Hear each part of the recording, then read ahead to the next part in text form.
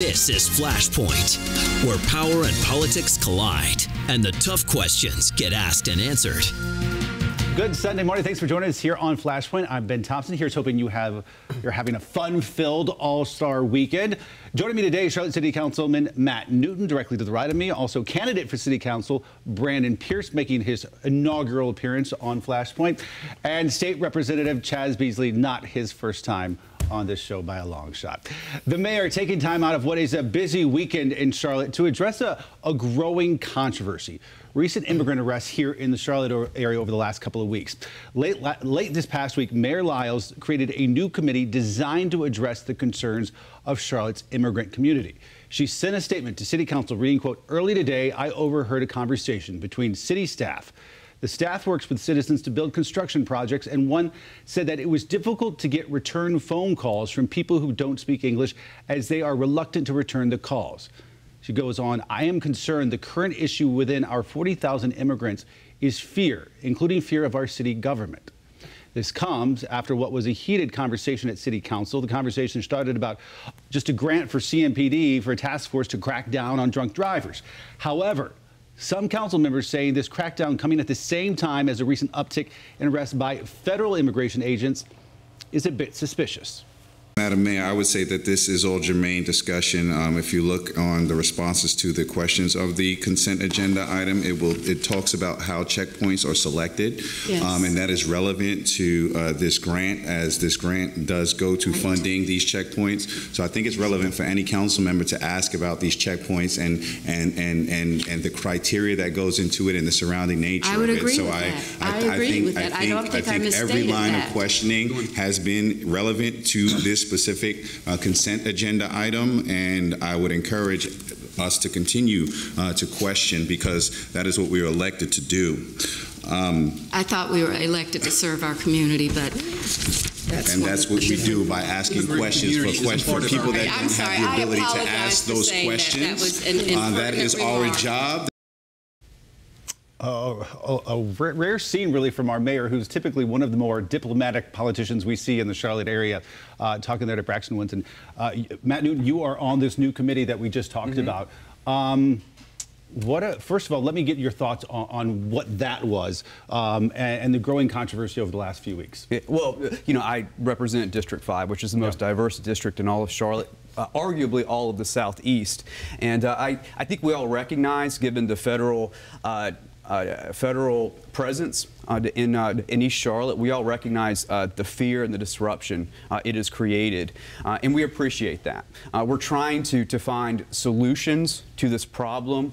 We're being told by city staff members that our hands are tied. Having said that, we're talking about a new federal legislative agenda, and also, so from the standpoint of the mayor, the creation of this ad hoc committee to make sure that we are engaging the community, letting them know that there is no collusion from the city with the federal agents in East Charlotte, and at the same time letting them know that that separation of federal government, even state government and local government exist, and the services we provide are available for everyone, including our great immigrant community and neighbors. The concern here among a lot of people, and you heard Mr. Winston say it there, is that there is some sort of collusion between, I even hate to use that word at this point because it's so taken, it's taken on a whole new meaning, but there is some sort of collusion between the city and federal agents because, again, more background here, the 287G program is no longer around. The sheriff got rid of it, and that allowed deputies to ask for immigration papers from local immigrants. That's no longer happening, so the federal agents having to step up their game here and do what a lot of people are sort of hesitant about. Yeah, well, when it comes to 287G in particular, I think it's important to remember one thing, and that is 287G was voluntary. It was voluntary on the part of the county and the sheriff's department to become a part of that program. So the idea that ICE can come into communities and oftentimes disrupt the fabric of the community by going in and making people scared to continue to engage in commerce, continue to be vibrant parts of their community, that's a problem. And I think that ICE needs to take a lot more care in how they're going about doing these things, because if you're a person who is concerned that you're going to get pulled over or stopped, not because you're doing anything wrong, but just because you may speak Spanish or you may look like someone who may be an immigrant to someone who is a person who is working for ICE, that's a huge problem. We need to make sure that people feel welcome in Charlotte and that they feel like they can continue to go about their business and not be concerned about being stopped. Now, a lot of conservatives, a lot of Republicans will say this is exactly what ICE is meant to do. This is exactly the job they're tasked with. But you hear the mayor, she's referring to it. This is making the jobs harder of a lot of people in city government, not to even mention the police department. Yeah, I think the important thing to do, first off, is really understand that we're dealing with people. And I think sometimes we always bring politics in. We talk about ideas and conceptions and stuff, but it's really about people. And so these people have families, right? They're in this community. ICE does have a job to do. And when we had 287G, they were doing that job in the jail cells, right? When somebody committed a crime or violated some type of civil violation, they were doing it there. ICE warned us, and they even told us that because of our removal of that voluntary program, which again, it was voluntary, they had to come into the community and do their jobs now. What is your response to that? Because I had the council member Mayfield on last week with Tarek Bakari, and we had the same conversation. If we don't have 287G, is that not then going to be necessarily ICE agents' responsibility?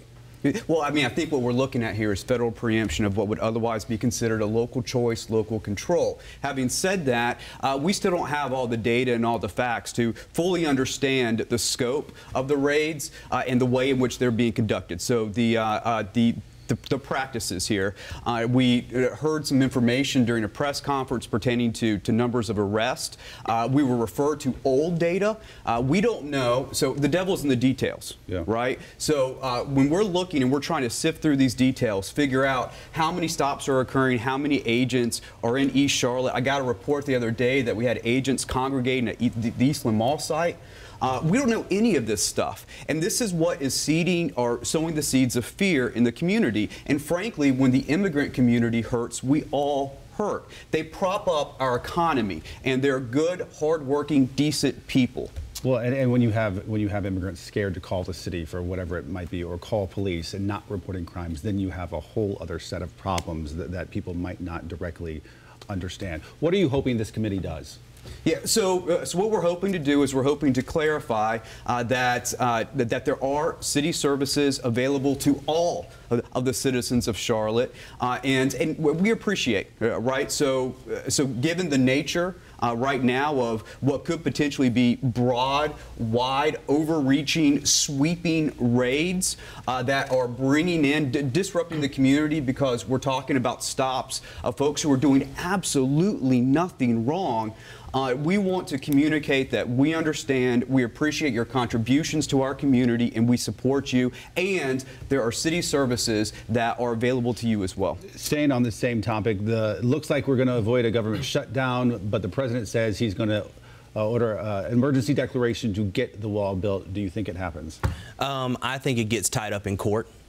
I think that it's very clear that this is not what the 1976 law was intended to be used for. And you would think that more conservatives would not only be concerned about the fact that this seems to be a clear example of government overreach, but also concerned about what happens next. There's not always going to be a Republican in the White House. The precedent that it sets. What do you say about that? For one, do you support the wall? Yeah. So great question, and he took the words of President right out my mouth there. But I do support the wall. I think the majority of Americans actually support the wall and the idea of border security. I don't think that's something that Republicans are the only ones who own. I think everybody believes in that. What do you say about this, though? The precedent it does set, if he orders a, next time when it's a Democrat in office and they, as it's been said, orders emergency declaration for global warming or something like that. So Representative Beasley said something that was key. And so I've been talking to all of my Republican colleagues, and we're all like scared. We're like, we need this wall, but if Trump uses this this precedence, I mean, what happens when a Democrat takes control in 2024 and they outlaw guns or something like that? I mean, it sets a bad tone. But I do think that there's value in understanding that President Trump is trying to